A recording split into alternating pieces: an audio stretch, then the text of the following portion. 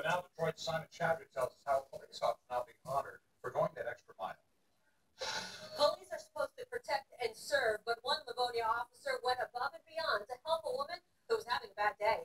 There are good people out here, especially good cops. Donica Reed is a caregiver for Home Instead, serving seniors in Livonia. She was on the way to a client's home a few weeks ago when her tire blew out. Reed was able to get to work, but there was no way she would have been able to get home. She tried to drive to a tire shop on Middle Belt doing less than 5 miles an hour. Reed got pulled over by Livonia officer Chris McLean, thinking she was in trouble for driving on her rim. Instead of giving her a ticket, he called her a tow truck. I don't think there's anything worse than when you broke down a car with all in there.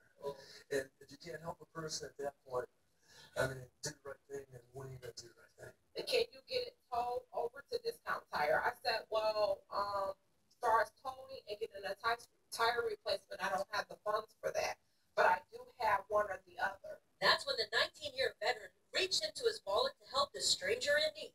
She was already having a bad enough day, and I called Livonia Towing, and I just figured, I'll cover the towing costs. It's not that big of a deal. Not only did Officer McLean pay for the tow truck, he took Reed to the tire shop and stayed with her to make sure it was fixed. Very emotional. I did shed a lot of tears. He asked me, why am I crying? And I told him because,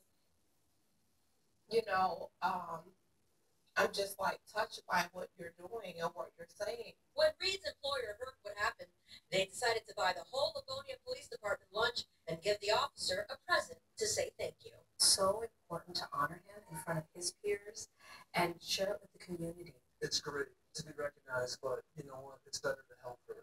Reed and the officer got to meet again under better circumstances. The only thing I would ask for Miss Reed is to pay it forward. I know she will. In Livonia, Simon Chadwick for the Now Detroit. Good on. Elbrook's Patterson